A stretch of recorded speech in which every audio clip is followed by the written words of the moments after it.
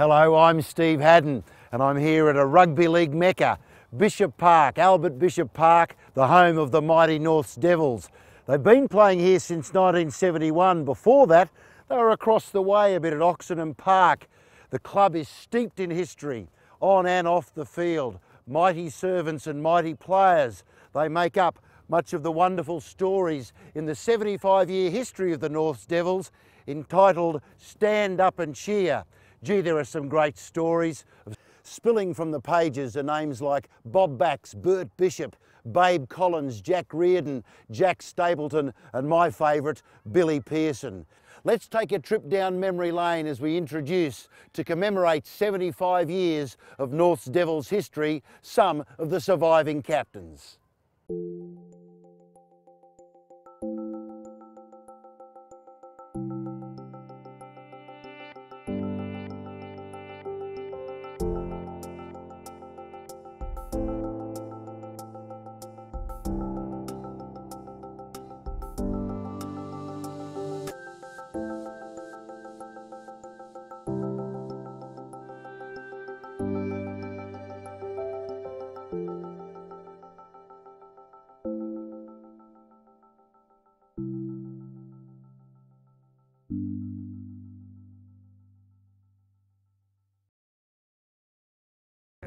I went to 5'8" because I couldn't get enough of the ball, and I couldn't do anything.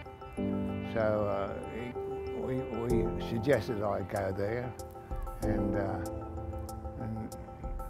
sort of got the blokes coming around me a lot, and we sort of clicked a bit.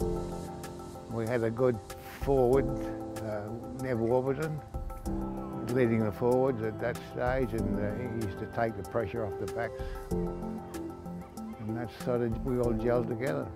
Yeah, well, the reason I ended up playing for Norths Devils was I was signed by the Melbourne Storm when I was 17, which was in 2000, which meant I had to play for the Norths Devils in their, at the time was their feeder club.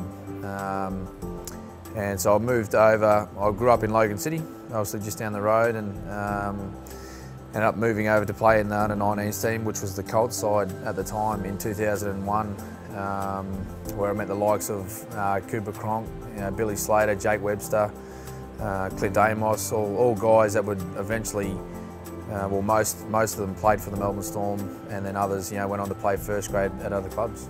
And Baxi worked out that it was better if he could have 6 forwards on the field that could play well and they could win 40% of the ball. He was better off having 6 forwards than having a hooker that couldn't play and having 60% of the ball.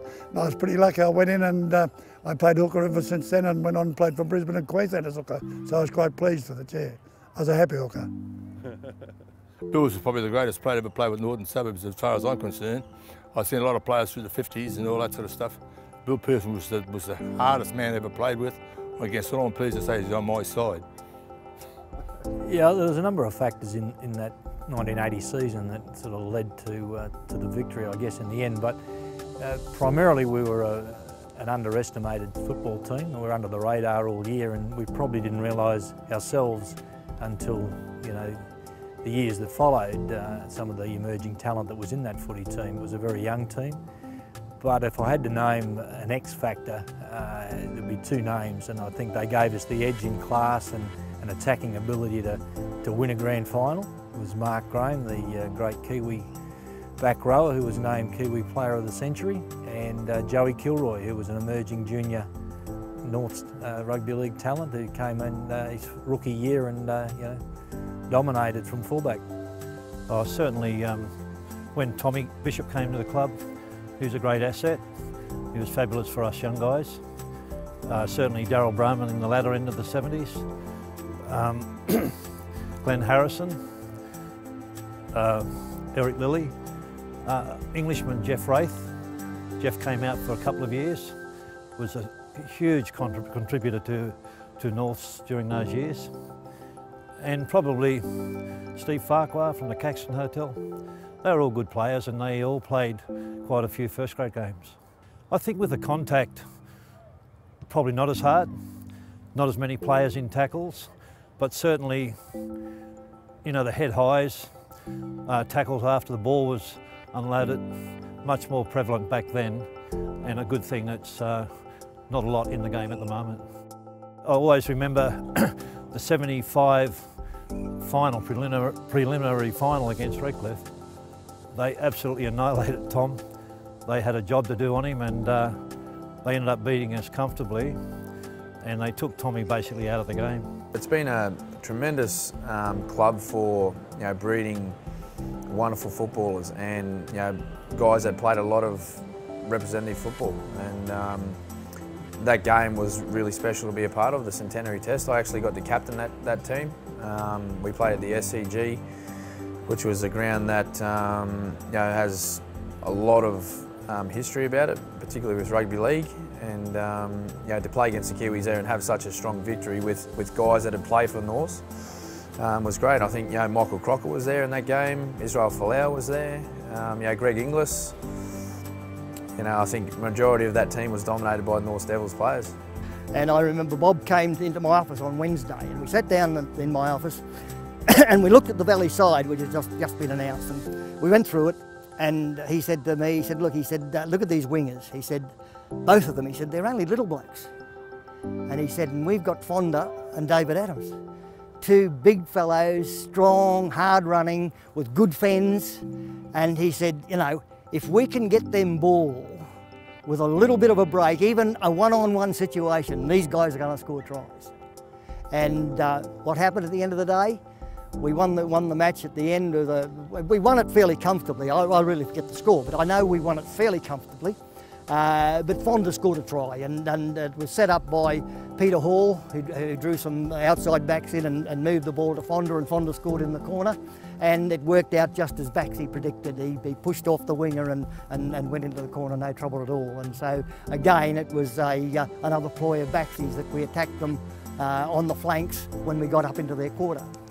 Yeah, also on the back of that was a Super League war, and a lot of the NRL clubs there had folded and joined together, so we're probably fortunate enough to get a lot of players that had a bit of NRL experience and had come back into this competition, so it was an advantage there for us. And yeah, as you said, the competition was changing a lot. There was we had the affiliation with Melbourne Storm, so we were getting players regularly back from them each week, and they were very young and keen to be playing in that NRL, so they were obviously keen to be playing their best when they came back and played with us as well. The hardest one was the 50-60 when Baxi came.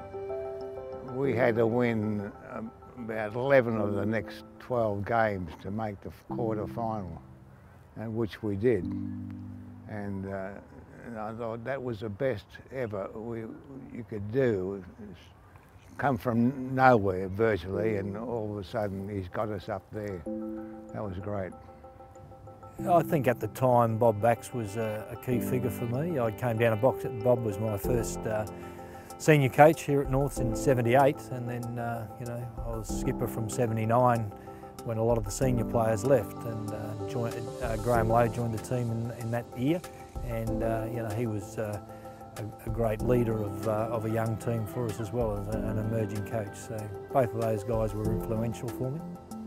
Well, I think we're going back to our first skipper, who was on in Billy Pearson, because we're pretty lucky because with our sides, our belief in each other was there, and no one was sort of looked at as you're better than me or I'm better than you.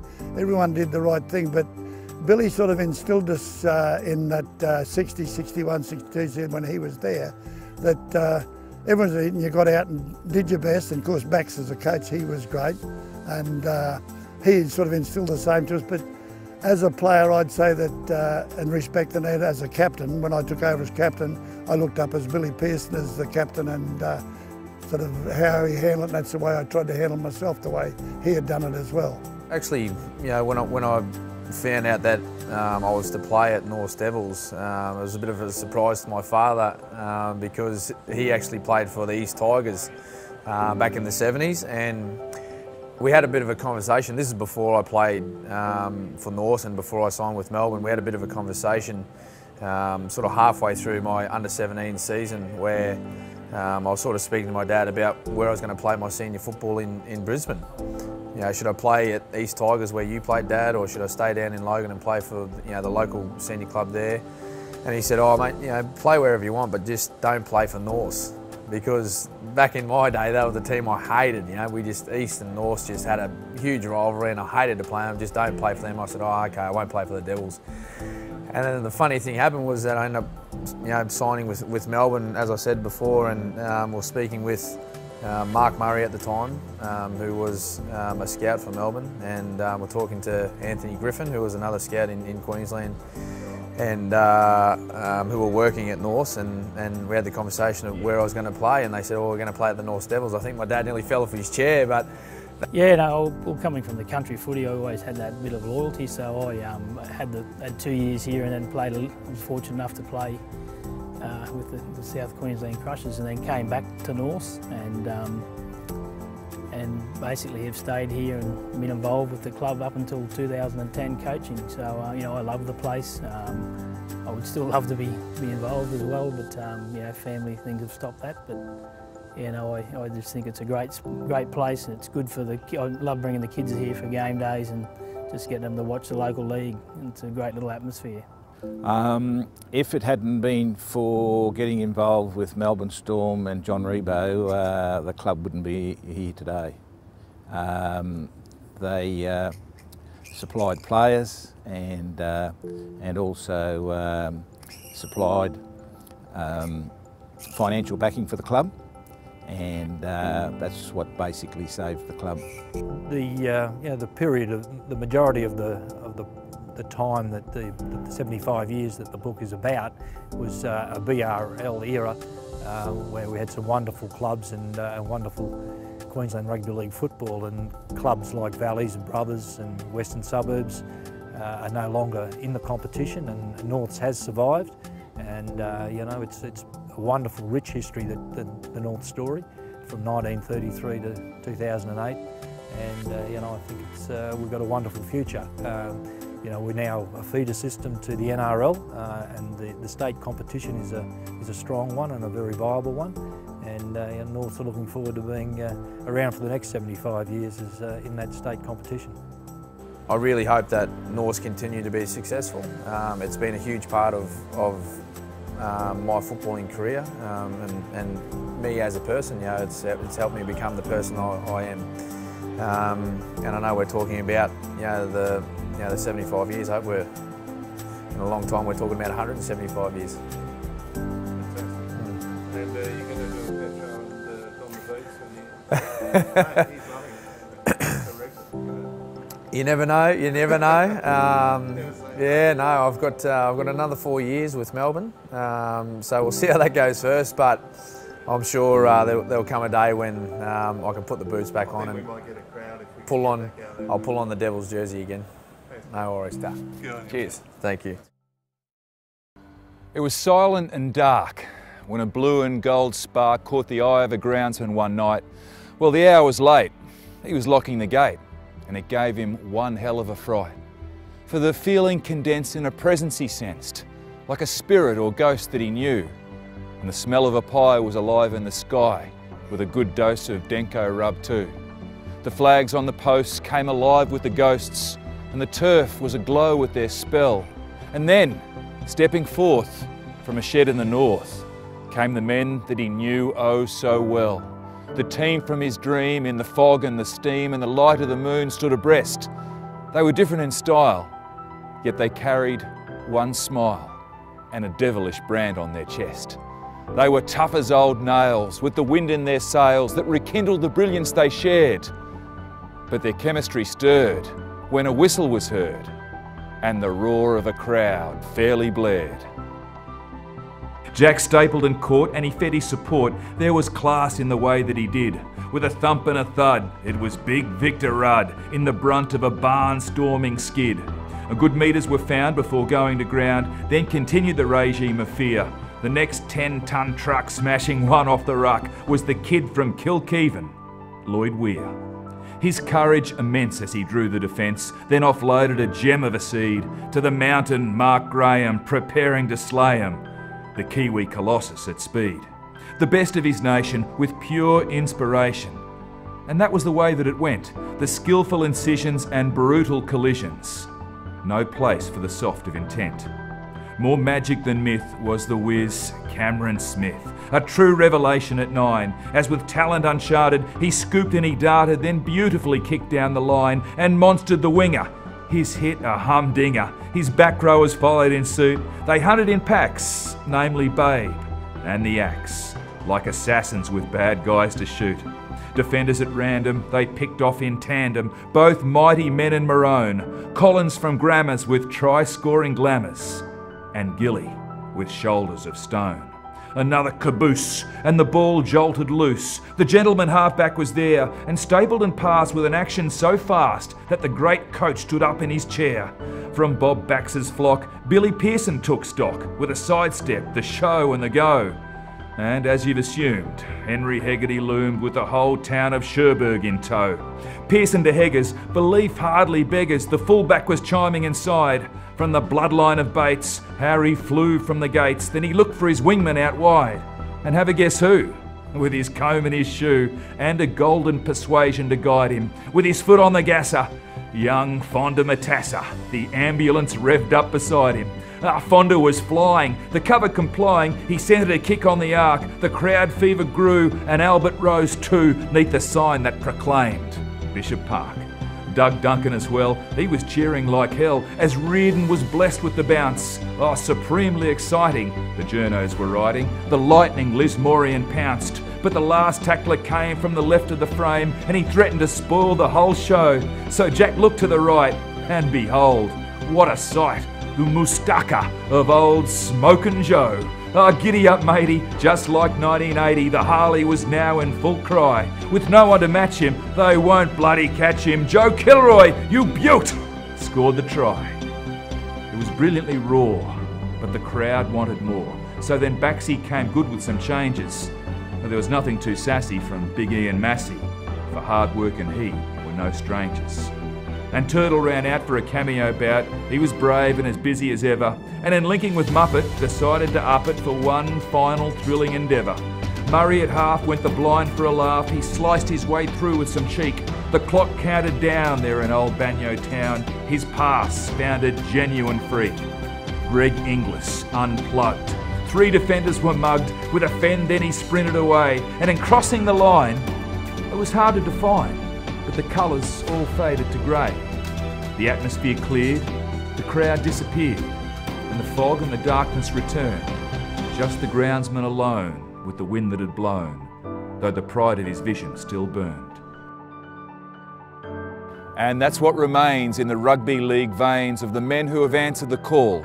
Every player who played, every coast through the grade, every loyal supporter and all. From the Oxenham phase to the modern day gaze that exists without hint of a failure in a young devil's eye, to be scoring that try for Norths, Queensland, maybe Australia. And sometimes at night when the feeling is right and the light of the moon shimmers forth, well, if you're around on this most sacred ground, you might see a spark in the north. For the story is true of the blue, gold and blue, when those wonderful ghosts reappear in a glorious tide, and with devilish pride, you too will stand up and cheer.